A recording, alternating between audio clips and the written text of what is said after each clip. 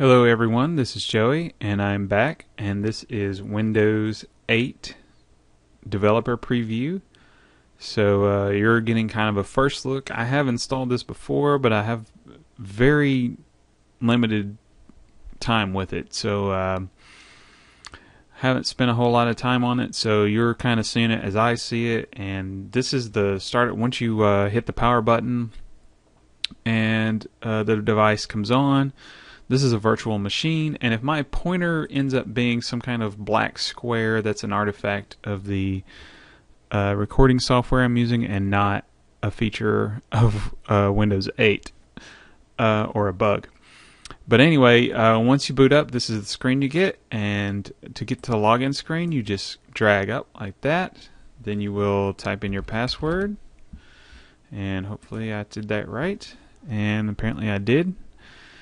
And it will log me in, and this will take a few seconds, and here it comes.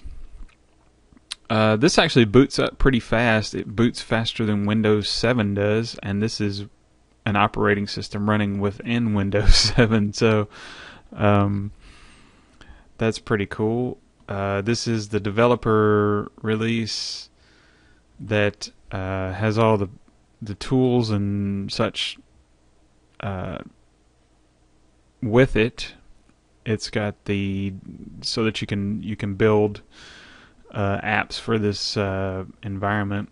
So if you're using a mouse, this is the start screen. You come down here and click this thing and drag it back and forth, and you can go down in the corner and search, share, devices, settings. Let's click on settings. You can set your volume, brightness, language. You can turn it on and off. You can set notifications in your network settings. Preferences, not sure what that is. Show administrative tools. Yes. Okay. So how do I get out of this? Do I? Okay, weird. Alright, I guess I just click off of it. Go back over here. Settings. There was one more thing. What does start do? It doesn't do anything. Okay.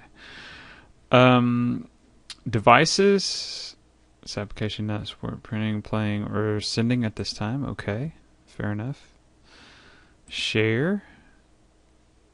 Can't share this. Apply an app and try again. Select an app and try again. Okay. Search. Apps, settings, file. Oh, that's pretty cool.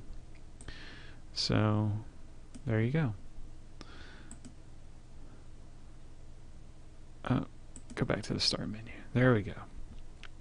So that's how you get to start, I guess. You click down, you move your mouse down here. It's a little wonky on this virtual machine, but on a real device where you can't go any lower than that bottom corner down there, then it won't be an issue. The first thing you can click on is the desktop, and this is just your standard Windows desktop. And if you click the start menu, you don't actually get a start menu. You go back to this screen. So that's pretty cool. I guess. Here's Windows Explorer, and it's essentially the same. It looks pretty much the same, except it's got the ribbon thing up here that's going to be a feature in all future Windows products, I suppose. I don't really. I wish. Is there a way to turn this off? I don't know. Can I do that? Yes. Okay. Cool. So, yes, I'm not a big fan of the ribbon, to be honest with you. But a few of their applications have it, and it's kind of neat if you have a huge screen. But this screen is kind of tiny. But essentially, this thing is pretty much the same. Can I go to computer, local disk? Program files. You know, there's some cool things. Oh, you know, there is one thing I'll show you, and that's the journal document. You can create a journal document, and then if you open the journal document, you get this application. No, you get this application called Journal, and Windows Journal, and you can write like with a pen in it. So that's kind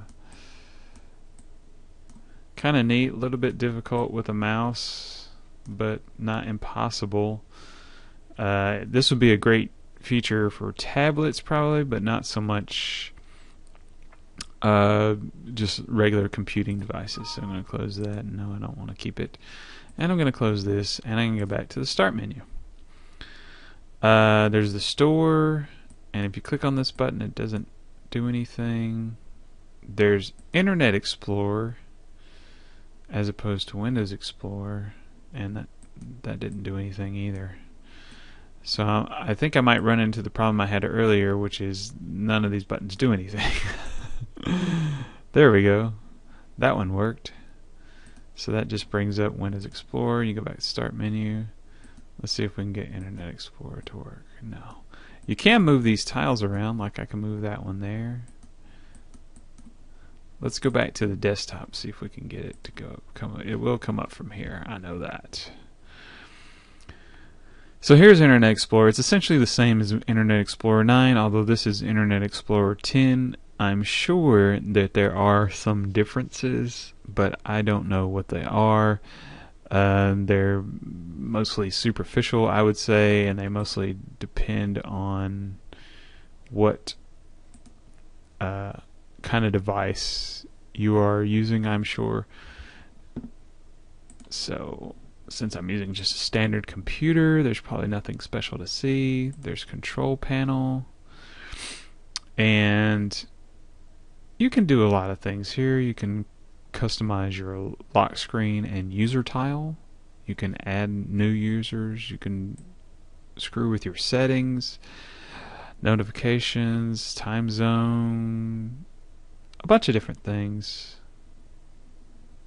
I'm not going to really mess with that right now. I'm going to go back to the start screen.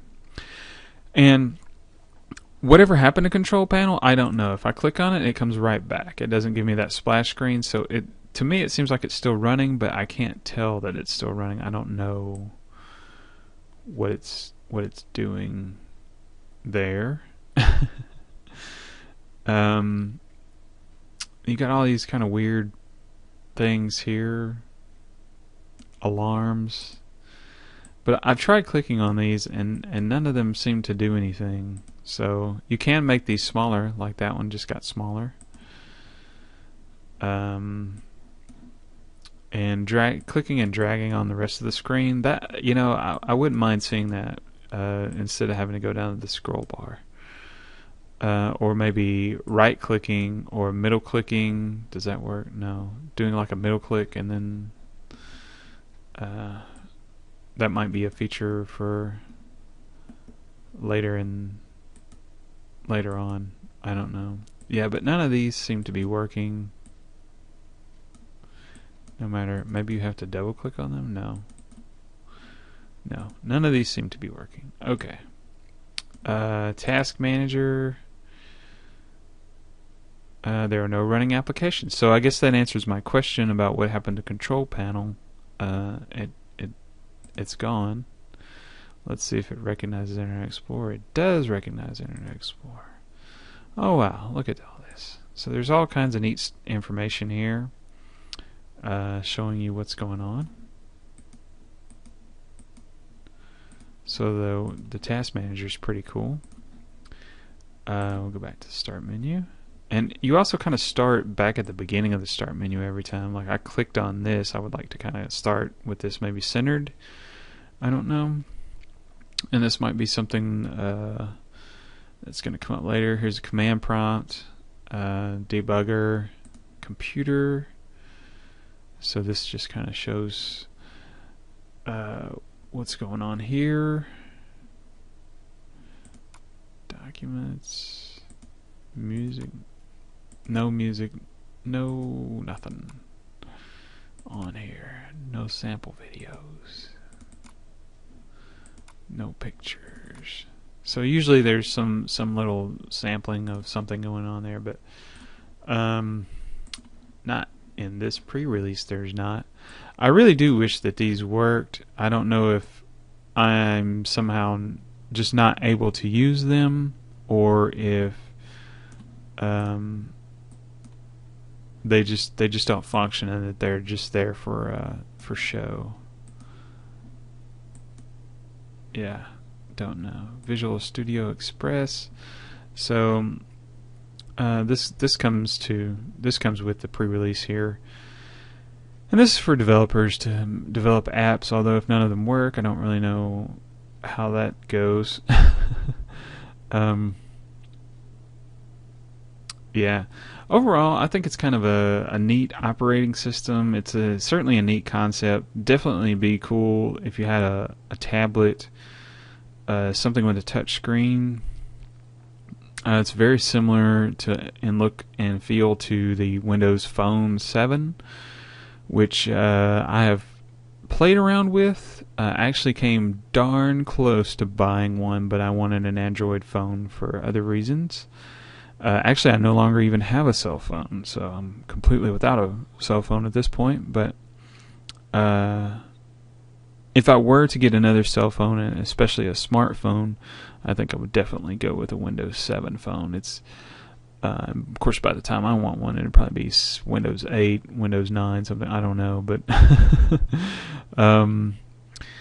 yeah, I'll probably definitely go with a Windows 7 phone unless something happens, because it's really cool. And I'm going to exit out of this because I don't know how to use that. Man, I wish these apps worked. That would be cool. Note space, who knows what that is? Flashcards, lots of cool stuff. Yeah, overall, a cool operating system. You know, I wouldn't. There are some, you know, kind of weird things to it. Like I would like you have to go down here and click this, and then click settings to get to the power button. That doesn't make a lot of sense. And it seems like you've got some stuff going on up here. Why not add, you know, power on and power off down here? So you can log off from here, and then once you're logged off, you can power off. But that seems, you know, I mean, obviously you have to wait for it to get done, and then you have to go over here and drag up again, and then you go down here and shut down. So yeah, it's a cool operating system. Obviously, it's a developer preview. It's, you know, pre-release, not ready for prime time for sure. And it's also running on a virtual machine. So, yeah, that's not the best scenario. I'm going to move that over so that I get some of that centered in my little black screen here. But yeah, I like it. I think it's going to be interesting to see what the final version looks like. I think it's got a lot of room to grow, and it's definitely going to be interesting and something that I might even enjoy using. So that's all I got to say about it. I definitely encourage you, if you're interested in Windows 8, to download it and try it out. You can download a program called VirtualBox and install it on VirtualBox, which is essentially the same as VMware, only it's free. So there's a pro tip for you. Use the free software. Anyway, that's all I have for this time, and I'll see you later. Bye.